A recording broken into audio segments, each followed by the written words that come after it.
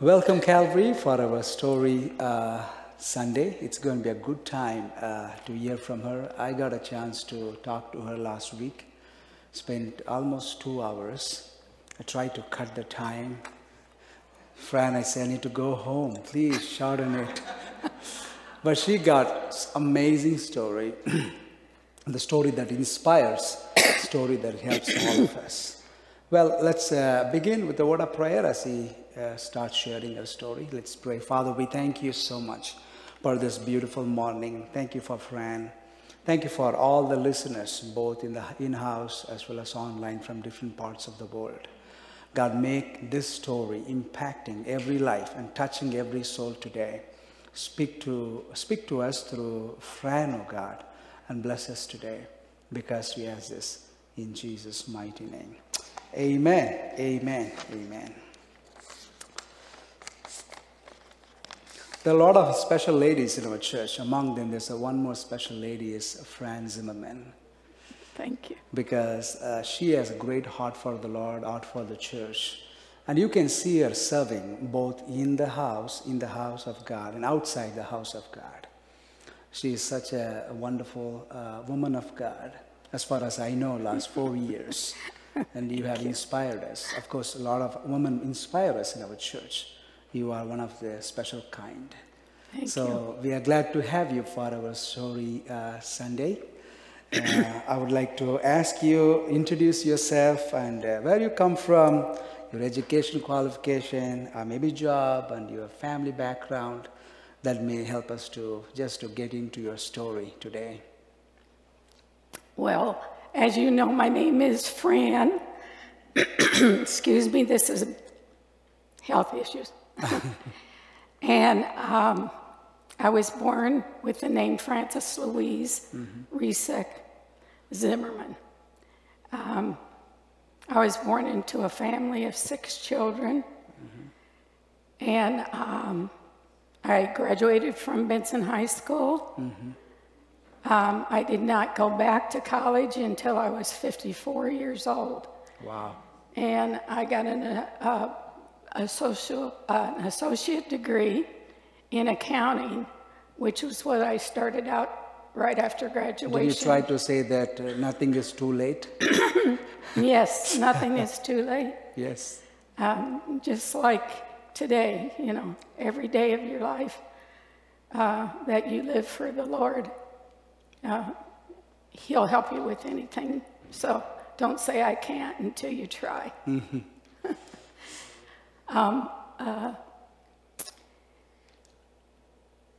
I got married in 1963, just 6 months after I graduated from high school, to my husband Wally, who passed away in 2006. I did a lot of things in my life, so many jobs that I couldn't even begin to tell you. I actually started out as a foster parent. And that's how I got my daughter Dory, who I call my chosen child. And I also did a lot of daycare stuff in the house, and the job I had the longest was with the Omaha Public Schools, and I worked for them for 29 years. Wow. I worked in their transportation department, their maintenance department, and at grade schools, junior highs, and high schools. North High was the job I had just before I went down to TAC. And then at TAC was where I got the extra lift from the Lord. You know, I would just put my hand on any application and pray that if God wanted me to have it, I'd be okay with that. Wow. And if it wasn't for me, He'd guide me away from it. And the last job I had was for 10 years, and I was the educational technician 4 that took care of the whole budget for the technology department. Wow. We need technological people in the church, so they're fit to serve us. And in that job, I can't tell you how many times my office was a closed door because so many people came to me when they had a problem or an issue. Wow. And they knew that I wouldn't spread their story. I would just pray for them. And I didn't get any direct opportunities to actually lead any of them to the Lord. But I did give them a lot of information to help them out. Yeah. And I had some wonderful, wonderful friends, and they still contact me a lot. That's right. So that's kind of the whole thing about the working part. Okay. My second child is Stormy, and I call him my homemade son. Oh, wow. I like that. Homemade son. Okay. I was attending a Bible study, and there was a girl in the Bible study who found out she was pregnant, and it was a late life pregnancy, and she wasn't too happy with it, wasn't receiving it well, was having difficulty really keeping on top of it and not being grumpy and down in the hole about it. And wondering why God would do that to her. And after our Bible study, we always had a chair in the middle. And she went up to have prayer time, and we prayed for her and everything else.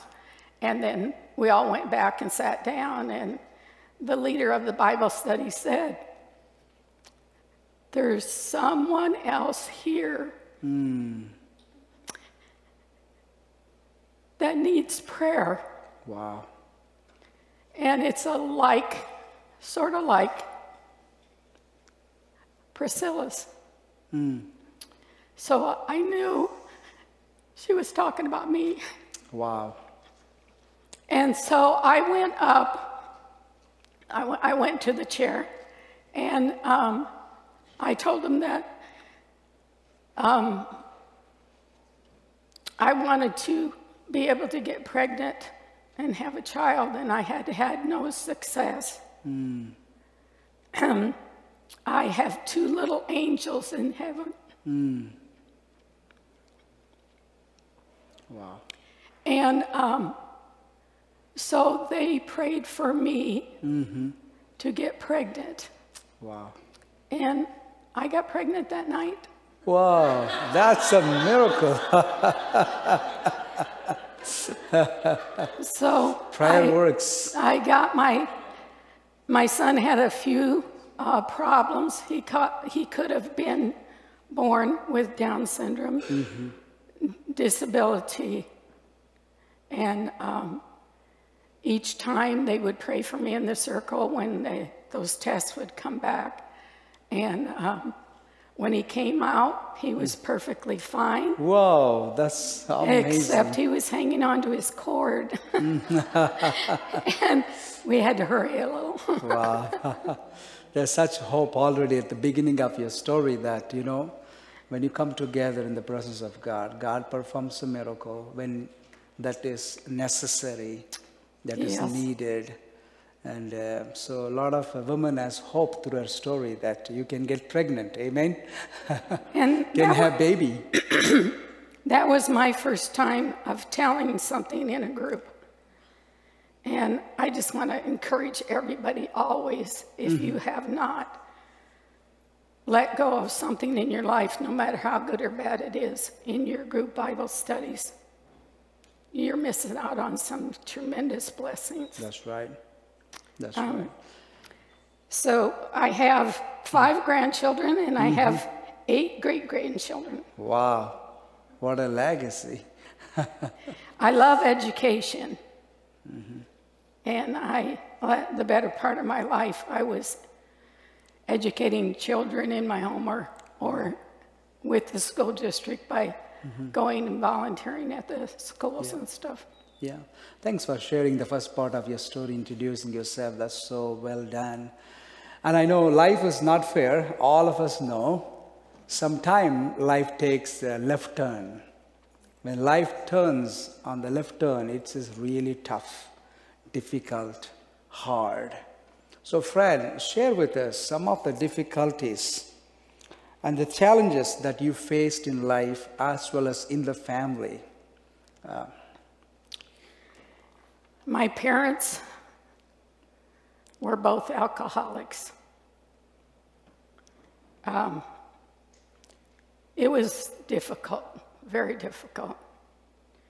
My dad always worked nights for the railroad, and so he would get off work and, of course, go straight to the bar to close the bar. And my mom always made him a nice meal, and, you know, we were all in bed, and he would come home at 1:30 in the morning. And almost every night that I can remember from the time I was old enough, there was something wrong with that meal. And he'd go in and wake her up and get her out and tell her she had to come out and fix things because it tasted terrible and she hadn't done a good job. And they'd get in arguments and fights, and they were not just verbal, but those were bad enough, but they were physical fights. I witnessed my mother being beaten till she almost wasn't alive. But my mother was also an alcoholic. She gave in to the life and joined him because she wanted some kind of a life with him and tried to, you know, by going everywhere with him.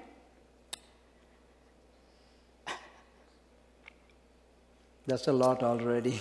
They were both very untrue to each other.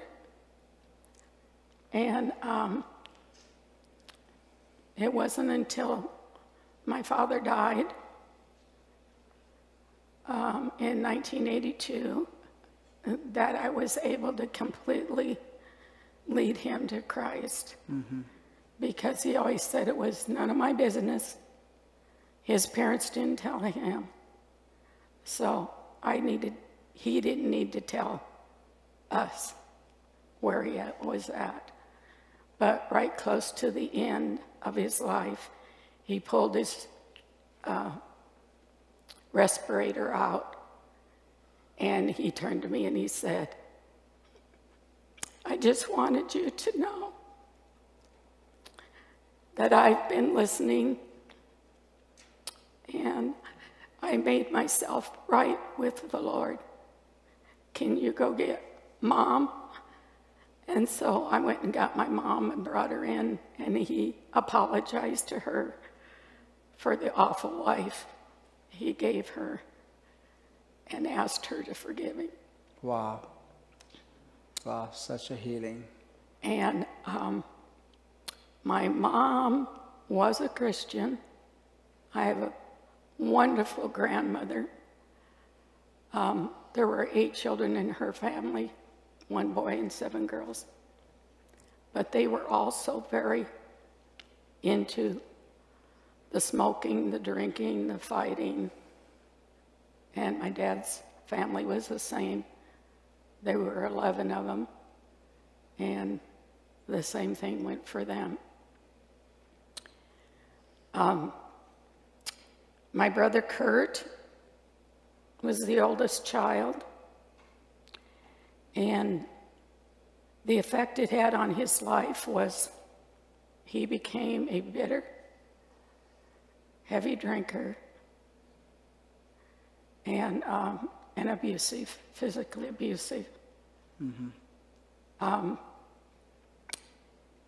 He married the first woman, and she was the same as he was. But one night he stumbled into a doorway, and he looked up, and it was an AAA meeting place.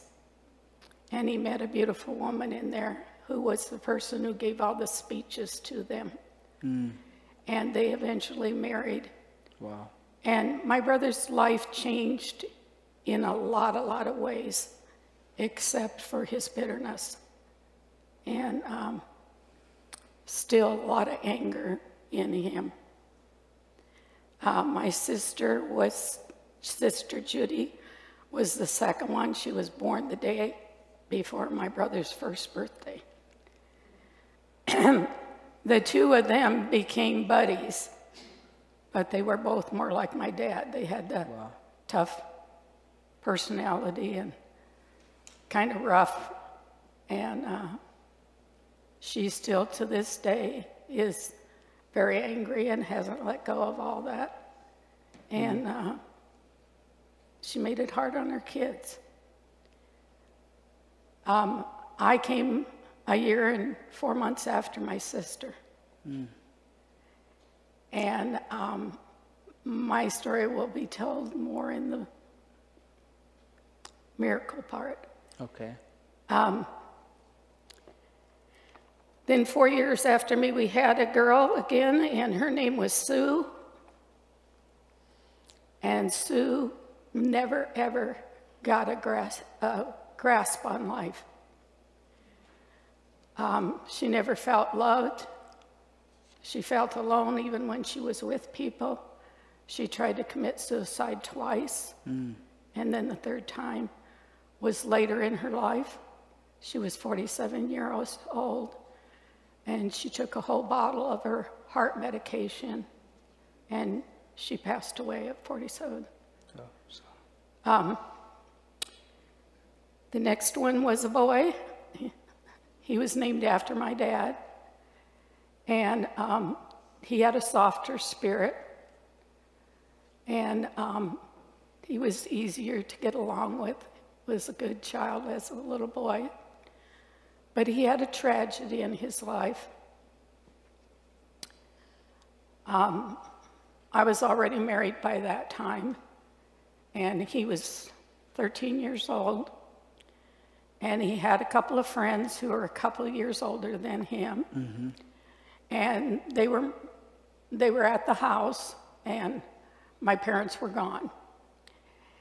And my dad had heard noise on the acreage out back in the middle of the night, and he had taken his shotgun, and he had gone to look to see what was going on. And he came back and put the shotgun way high on the gun rack. And the boys, they got in the house while Mom and Dad were gone, and they wanted to see the gun. And so my brother climbed up on a chair and up on top of the sewing machine and took it off the rack. My dad had not taken the shells out of the shotgun. And when my brother took it down off the rack and shut it, he must have touched the trigger at the same time, and he killed one of his friends. Wow. Terrible. It had an awful lot to do with how his life turned out. He still struggles with all of it. He is not a Christian either. He listens a little bit, but he really calls just because he's lonely. He got bit by a scorpion when he was 36, and it damaged his eyesight and his kidneys. And so he's had health issues too. Wow. The last one was my baby sister. She was born during my senior year of high school. And she was just like a baby to us. We got married a year later after she was born. And so we had her a lot because of the chaos and the problems My mom would bring her a lot to my older sister and I, and we'd take care of her a lot. My little brother did end up at my house for the last 6 months of his senior year so he could pass his courses and get graduated. She was another one, like my other sister, who felt like life had dealt her the worst possible thing that ever could happen. And she never felt like she was loved or cared about, even if she was. She was married a number of times, and she found out she had cancer when she was 50 years old. And she decided that since nobody paid much attention to her but me, that she didn't need to do anything with it. So at 52, after I had celebrated my 70th birthday, birthday with Kathy Williams and Barb and a few other people, we got back in off the cruise, and I had a message on my phone to call her, and she told me that she was dying of cancer and that there wasn't anything they could do anymore. Wow. Of course, over the years, I talked and tried to help the best I could. But during the last 3 weeks she was alive, I then, of course, since I was coming back on the Pacific, or not the Pacific, the Atlantic coast, and she was in Florida, she asked me, will you come on down and stay with me until I pass away? And so I did. And we shared and shared and shared and shared.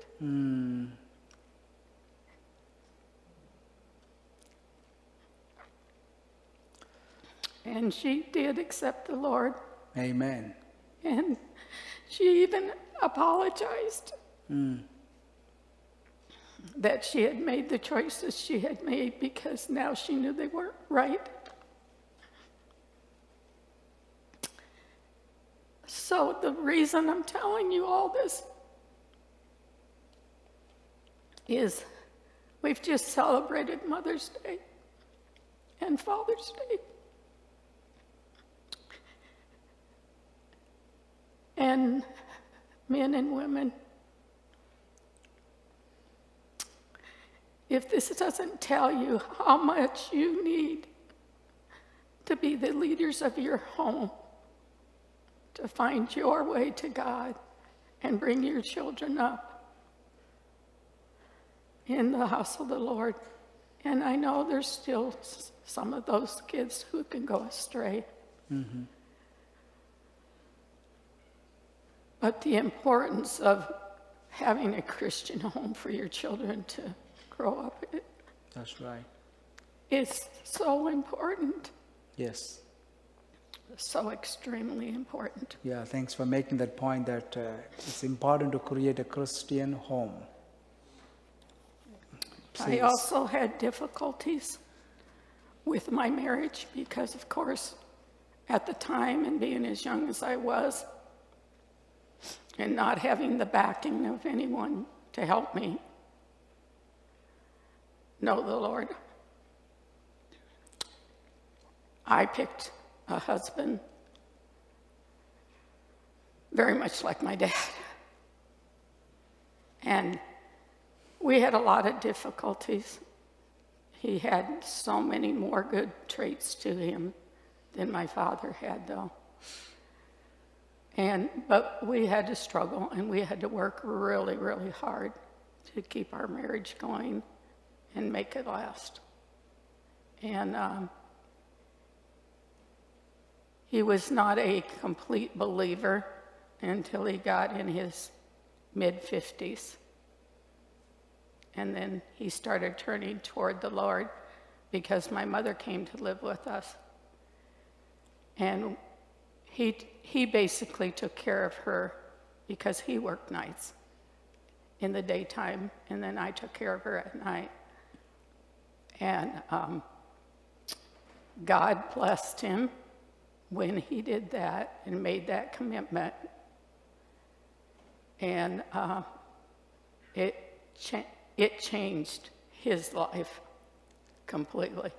Wow. And he did give his life to the Lord after he retired. And Cody was the person who led him to the Lord. Amen. And he did the same thing my dad did to my mom. He did apologize to me for all the difficulties and for not listening to me sooner and asking God into his life. Wow. Life was not fair at all for you, and you came from a dysfunctional family. But still there is hope, there is life. You are still here to share your story, right? All of us will know that life is not fair. A lot of us come from a dysfunctional family, but there is a solution, there is hope. You know, there is life. So next question is all about that, because our story will be just a story if we do not have a person of Jesus. If all of our story has a person of Jesus, and all of our story becomes special, right? So Fran Zimmermen's story is so special because of this. That's a third question, and I want you to share, how did you meet the Lord? You can, if you speak a little louder, that's also good for us. Okay. Also, you were talking about that you had a special friend and the voice of a special friend. Then about your neighbor and the Christian Women's Club and a lot of good things. Share about that story. My older brother's sister were kind of ornery to me because they were like this. Mm-hmm. And then along came me. And they were like, we don't want to do her. We just want to do ourselves. Yeah. And they pulled a lot of tricks on me. And Mom sent us all out to play. And the instructions to the two older ones was, take good care of your sister. Keep her in eyesight all the time. Well, they like to run away and hide. And I would call for them to see where they were, because I always tried to stay close so I could see them. I didn't care if they were over there playing, but I just wanted to see them. So I was okay.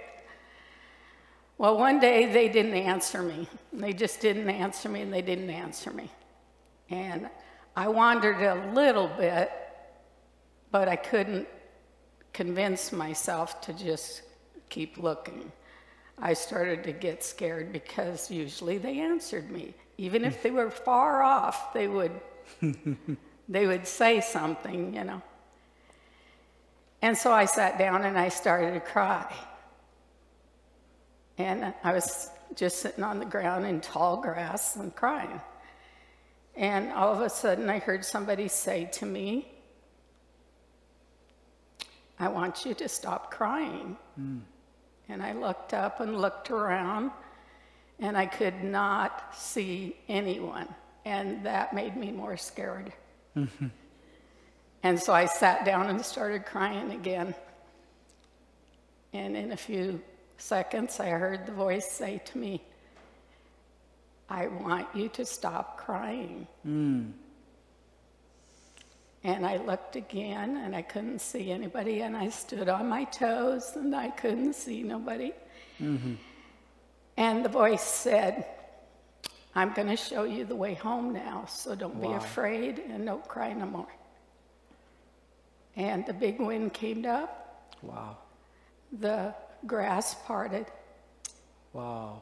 I followed the little path that was spread apart from the other grass, and I walked straight into our backyard. Whoa. Well, that's like a movie for us, because that's what happens in the movies. All of a sudden the wind comes and the grass opens up, people walking. You watch Narnia, you know, these little kids are lost. You know, all of a sudden some magic happens. Whew. So you heard a voice, a stunning voice, and the wind comes. Just like anybody normally talks. You got a path to go back to your home. Whew. But since I was only 4 years old, I had no idea who that person was, but they became my very best friend. The voice. And anytime I needed anything, I could talk to that friend, and he would talk to me. He would calm me when I'd put the pillow over my head when my dad and mom were fighting, and he would bring me, relax me. His voice would relax me. And from that time on until I was about 8 years old, he was my best friend. Wow. My imaginary friend, and I just talked to him all the time. Wow. So when I was about 8 years old, the neighbors had we called her Aunt Nell. It was one of their sisters, and she had had polio when she was young. And she would go out to the picnic table in their yard on Saturday morning, and all the kids knew she'd be there, and they'd come, and we'd sit and listen to her tell us her Sunday school lesson that she was going to teach at Sunday school the next day. So she taught me my first song, Jesus Loves Me. And I don't know if it was a couple of years or so, but it was just in the summertime in the good weather. She said to me, after everybody left, I always liked to linger and just visit with her afterwards. I have an inbuilt great love of older people and little kids that the Lord gave me. And she said to me, she said, Franny, she said, I've asked everyone to invite Jesus into their heart, and many of the kids have, and you have not responded to that. And I said, well, that's because I have my friend who I can talk to and who helps me all the time without hesitation. And she said, well, I think your imaginary friend is really Jesus. And then she explained some other things to me, and that was the point at which I realized that I had the beginnings of a relationship with Jesus. Amen. And even though I kept him as that type of a person in my life, because there was no one taking me to church or anything, I started sneaking out and going to Sunday school with some of the neighbors. I always had to pay somewhat for it, but not anything violent. It was a strange thing because my mom and dad both acted totally different around with me when I was alone with them than they did with the rest of the kids. And at those times, I hung on to those times, because whenever I had to go off and mow lawns with my dad or paint a house or whatever, he was just like a total different man. Talked to me very gently, very softly, taught me lots of things.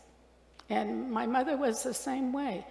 When we had her alone by ourselves and my dad wasn't there, she was the same way. She was gentle with us. We had a lot of fun times. It was a whole different story.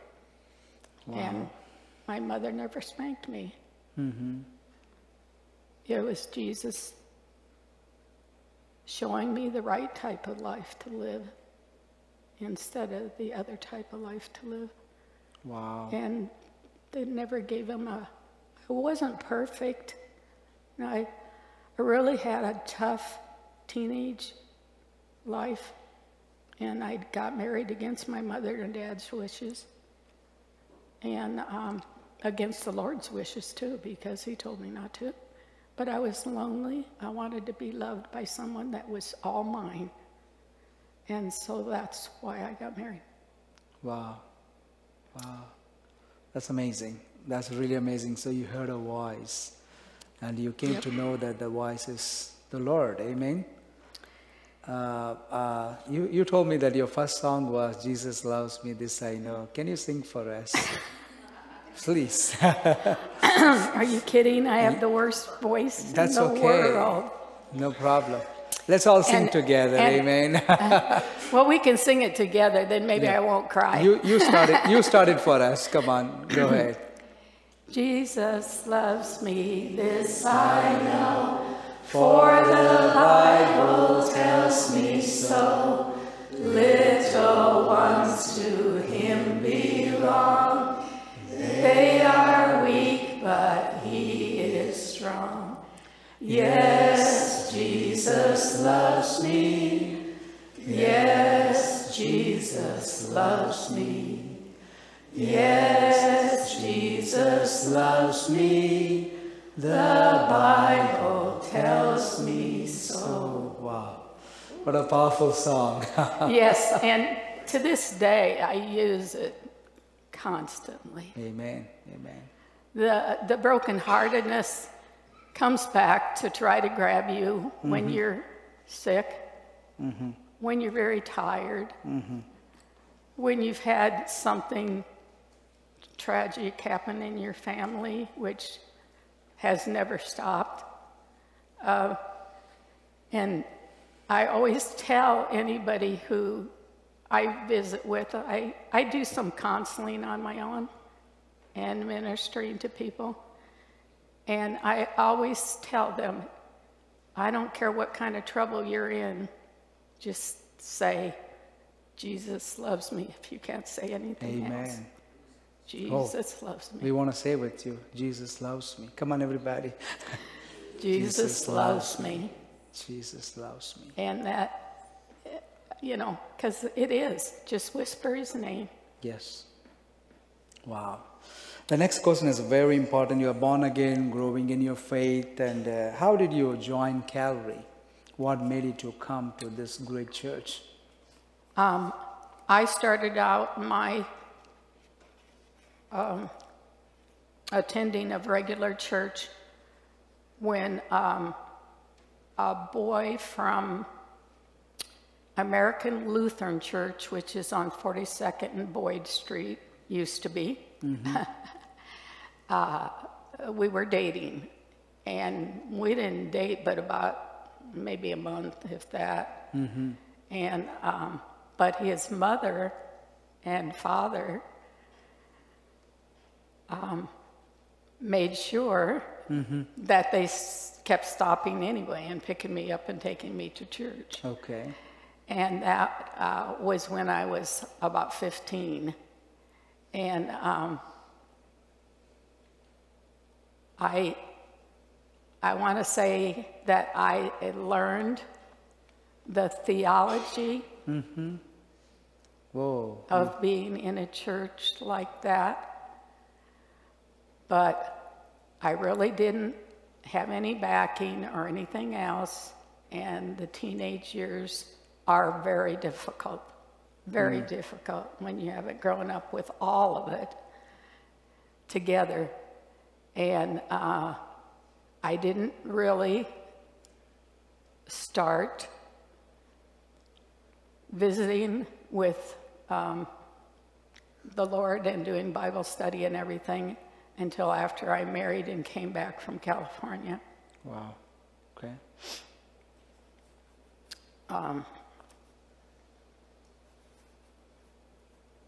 What was the rest of it?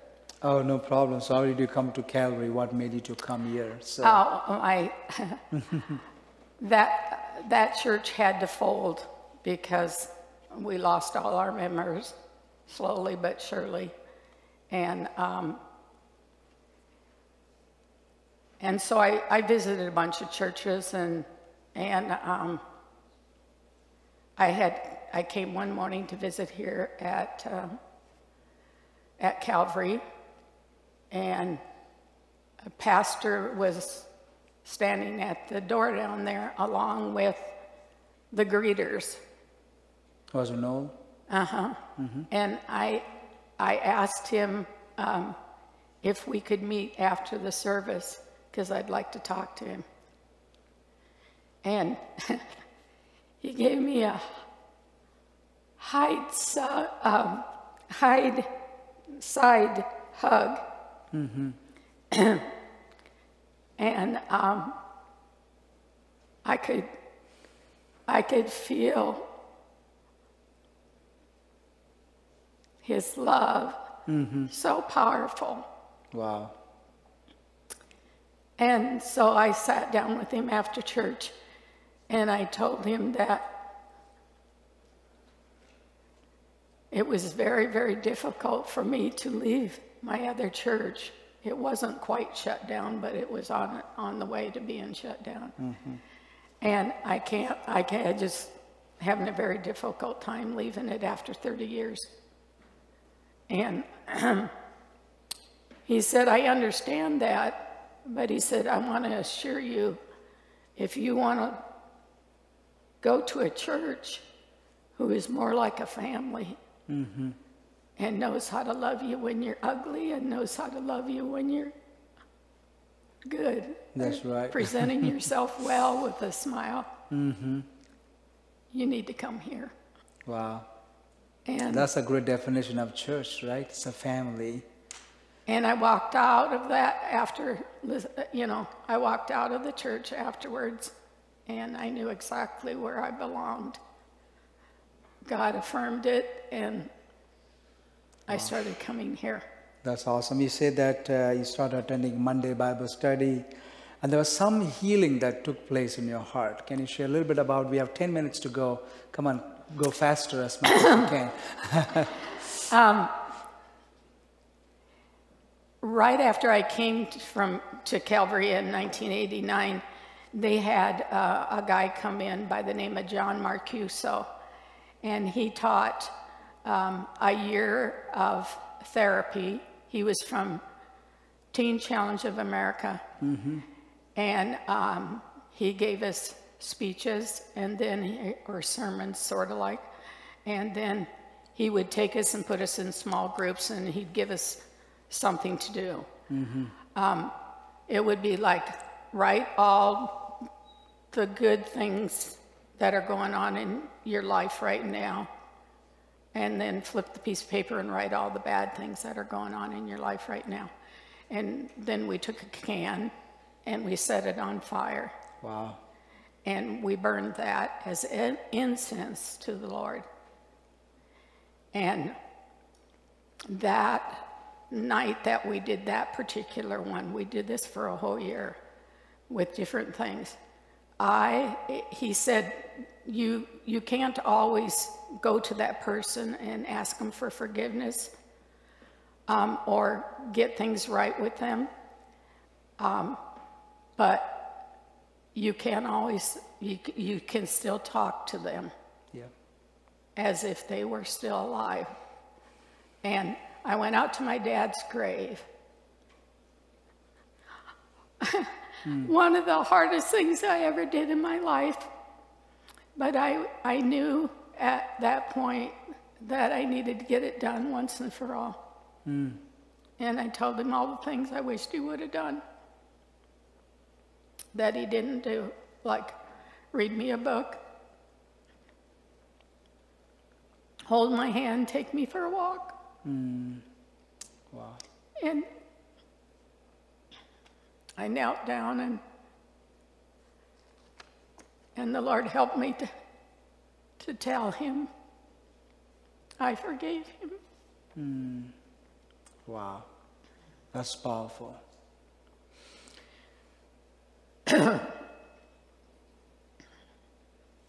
Thank you. Thank you. That was a powerful healing. Well, I'm gonna go to the miracles thing. Oh, that's another big question because she's a walking miracle. Definitely, she's a walking miracle. Share more about that. What kind of disease and what happened and what the doctor said about that, how long you will live. But you are still here, over 77 years, I'm sure. Sorry, I said your age to people.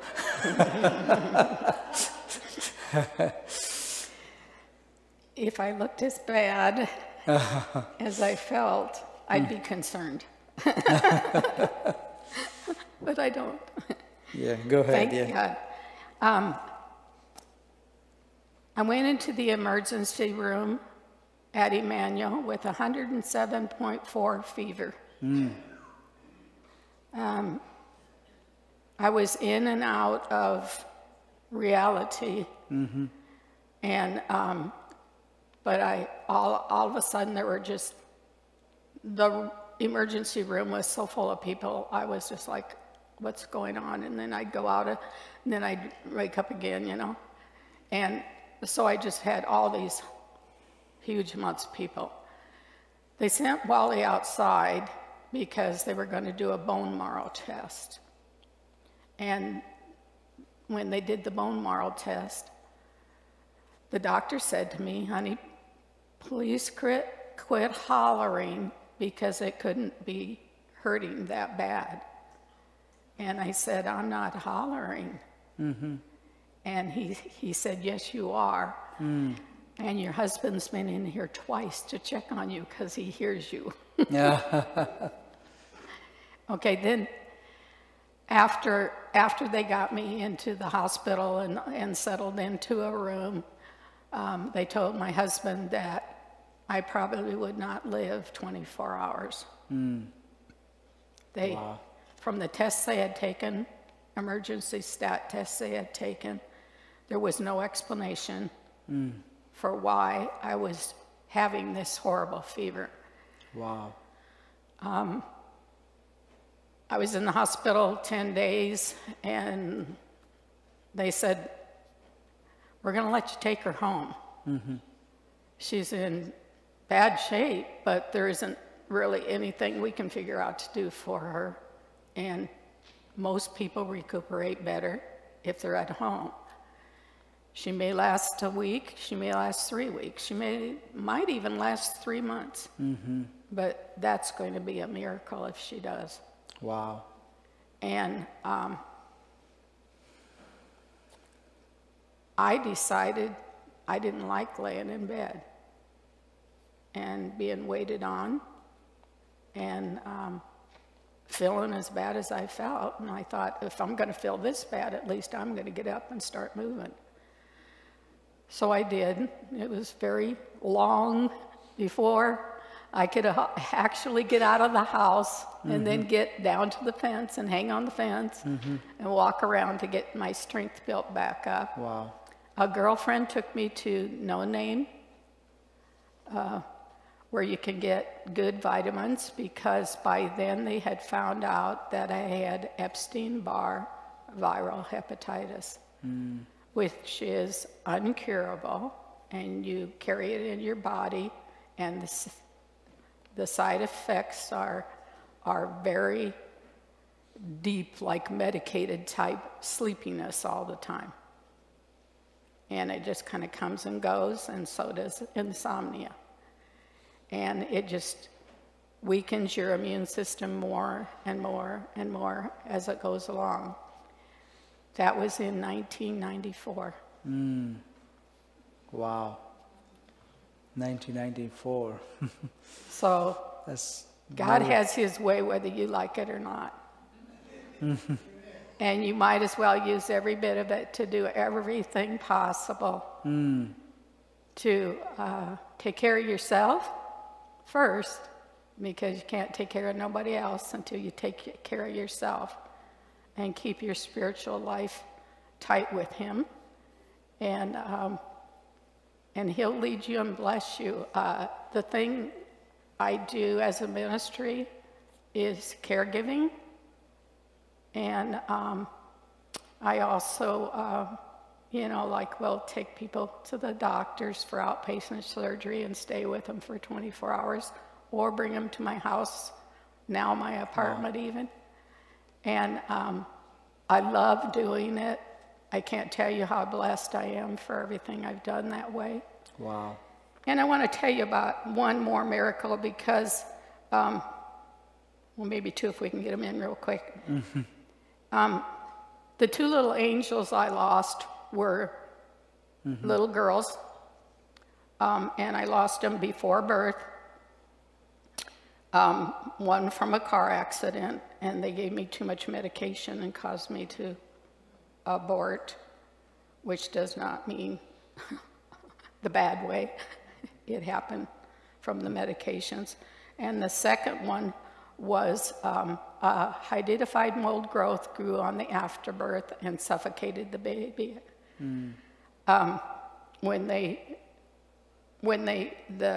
I had to have the DNC to have the baby removed and everything.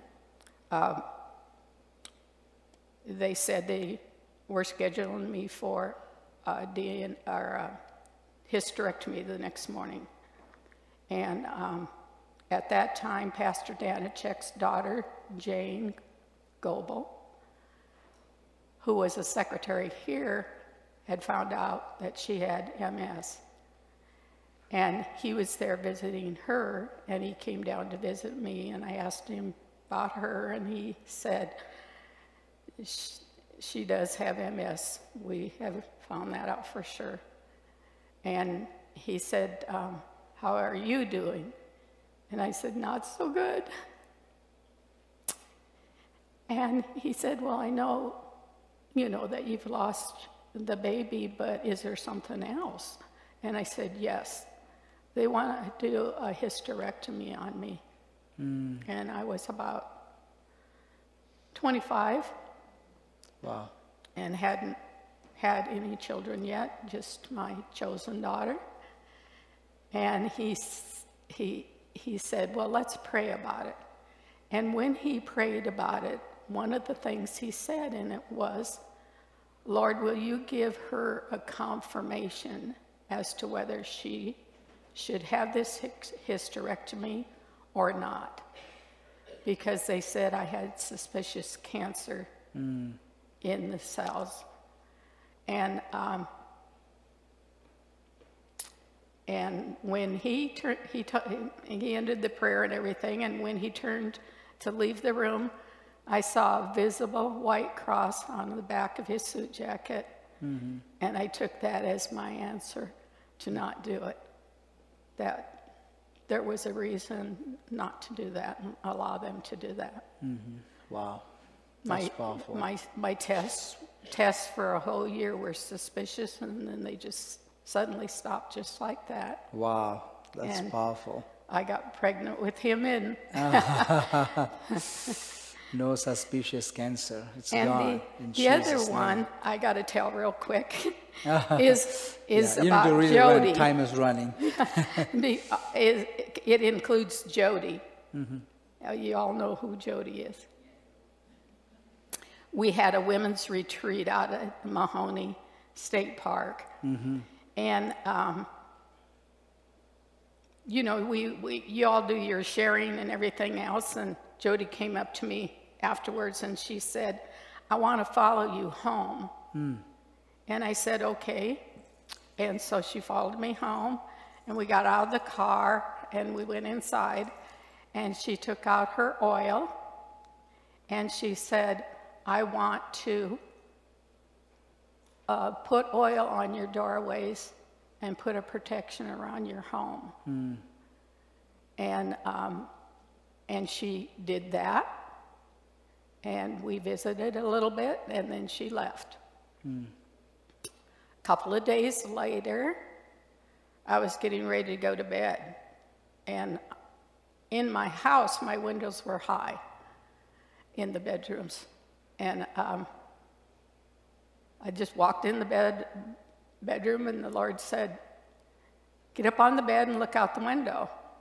And I was like, get up on the bed and look out the window. What's this all about? And when I looked out the window, there were tall, tall warriors walking to and fro with double-edged swords, illuminated white, walking to and fro around my Apartment. home, around my whole home. Wow. Did I see them again? No, but I knew they were there. I knew it all the time. And I wasn't, I was so at peace, it was just amazing. Yeah. And it stayed with me. Okay, Yeah. so I left my house and moved into the apartment. I stopped by my house while it was empty and up for sale. And I needed to go to the bathroom when I was out shopping, and it was still not sold. And I walked out of the bathroom, and the Lord said, go into the TV bedroom. And so I turned, and it was all empty, of course, but I turned and I walked in that room, and I saw a funny hole in the wall, and I thought a nail had popped. So I called Jerry and told him, we met there the next morning, and Jerry said, did you go outside and look at the hole? And I said, no. And he said, well, let's go outside and look at it. And we looked at the hole, and we came back in, and he said, help me find the bullet. And I said, what do you mean bullet? He said, that's a bullet hole. And it was laying on the floor. Wow. It came in at an angle. If I had been sitting in my recliner chair watching TV, it would have hit me right in the back of the head. Wow. So, needless to say, I was confirmed that I had moved out when I should have moved out. And when I got home, I thought to myself, wait a minute. Where were the warriors, Lord? And he said, I sent them to your apartment. Wow.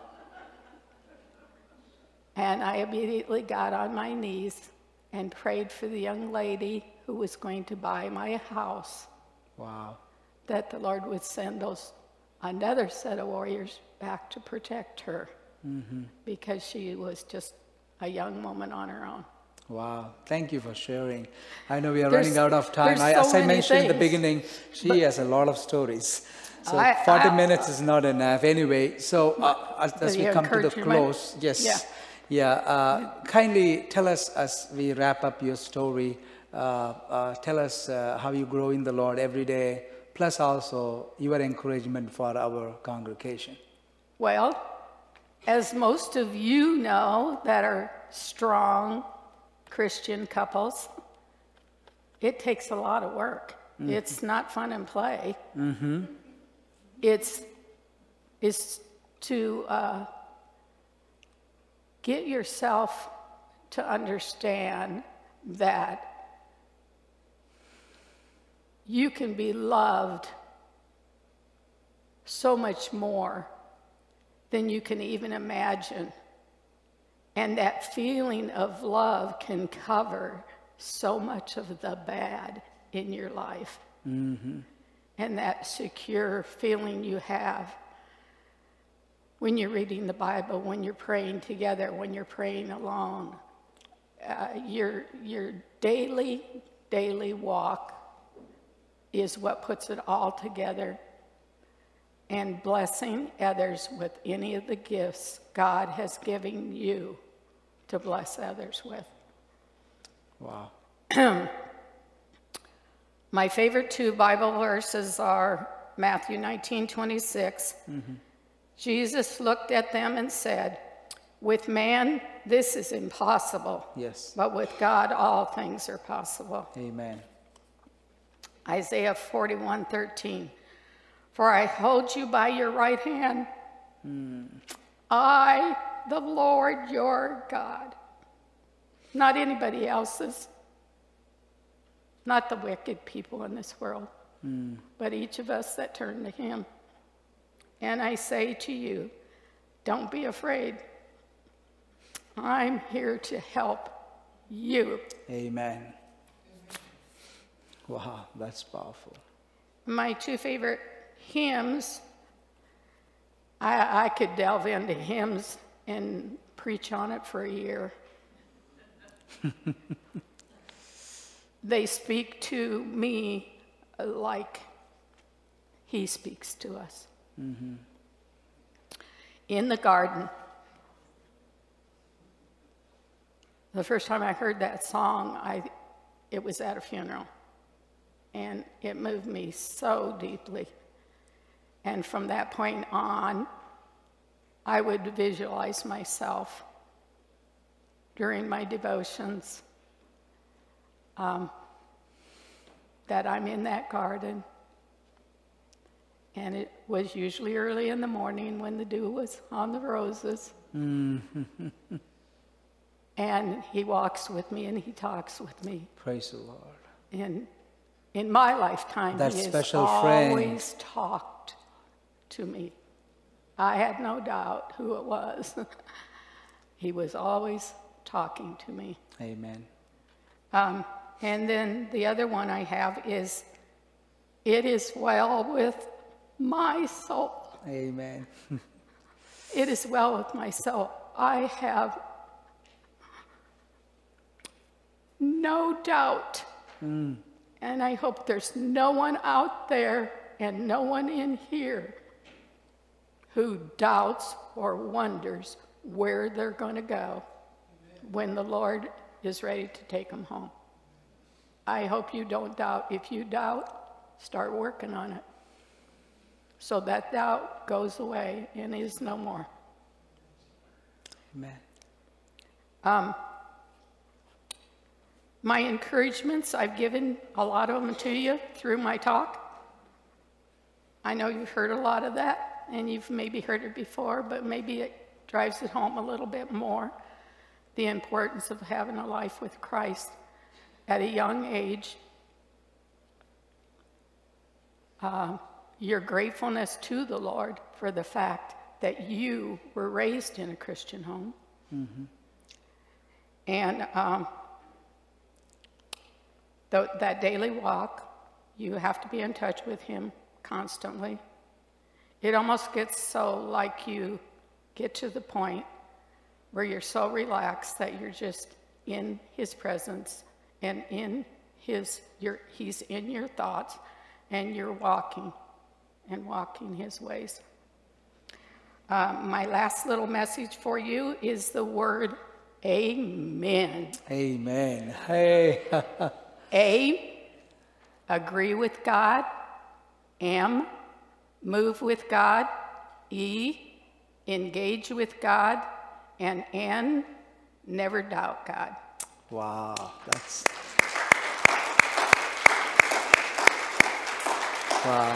Wow, what a sermon. Let's all stand up. What a sermon. What a message. Thank you, Fran. We will not be singing the last song because time has passed. Let's pray and go from here. Father, we thank you so much for the story of Fran. Miracles after miracles, healings, restoration, a spiritual awakening that happened in her life. And you were the special friend, and she could hear your crystal clear, a stunning voice and booming voice. The voice behind us every day, a voice before us, voice around us, through your word, the living word, Jesus Christ our Lord. God, so we say amen to you, Lord. We say amen to all stuffs that's going on in our lives, because you are aware of that, and we say amen. Even for miracles, healings, restoration, life, breakthroughs, and we say amen. We say amen for your salvation, for our family members, for our lives, oh God. We say amen for physical prosperity in the name of Jesus. God, we thank you, we love you. Even as we go from this place, go with us, bless us together, bring us again this week to celebrate your name together in your presence, and give us a blessed week in our jobs, in our works, in our families, and all the adventures that we take, oh Father. Keep all of us safe and sound, and inspire us every day. Help us to walk with you. Now, children of the Most High God, I come into the hand of our Father. May the Lord be with you. May the Lord cause his face to shine upon you. May the Lord be gracious unto you. Now may the grace of our Lord Jesus Christ and the love of God and the fellowship of the Holy Spirit be with us now and forevermore. Amen. Go with peace. Serve the Lord. Have a blessed Sunday. Thank you.